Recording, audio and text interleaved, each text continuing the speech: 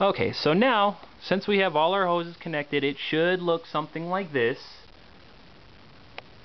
And for this particular section, you will have to be kind of creative on how you're going to be setting up your gas. Like I said, you can run your gas directly straight from here. It doesn't have to go to one of these, but it's nice because you can double adjust the gas as it comes out. But like I said, you have to have a flashback resistor somewhere on this particular tube if it's going straight to your torch, because you will have a flashback.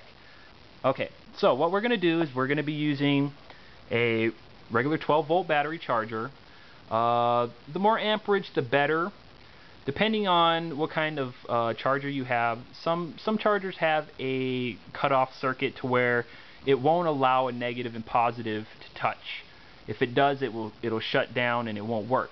So you have to check your power supply on what kind you have. But if that type of power supply that you have does not work, it will work straight from a battery source if you're using a 12-volt battery, but it has to have a good charge.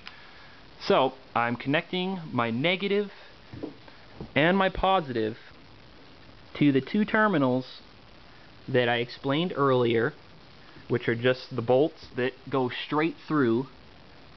And it doesn't matter if it's negative or positive, whichever way, it doesn't matter. So once you turn it on, you will instantly start to see the hydrogen forming out of the plate system. So your cells should look like that. And as the water starts to get foggy, that's just the hydrogen building. Okay? And then once the pressurized section starts to work in here, it pushes it through your tube into the water, out of your water bubbler, and here's your hydrogen. And we are getting hydrogen in this section here, which is being stored.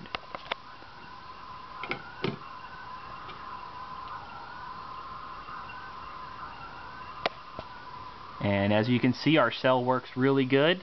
We have a full section of hydrogen all the way down to the bottom of the cells. And then in order to use your hydrogen, of course, your torch setup section will basically, you start your ignition, and at first it's a little hard to light the hydrogen just because of the water that comes out onto the tip. But once you have gotten it started, it's very easy to light and it stays lit. It's getting all the moisture out of the tubing. So our next segment, I will be showing a little demonstration about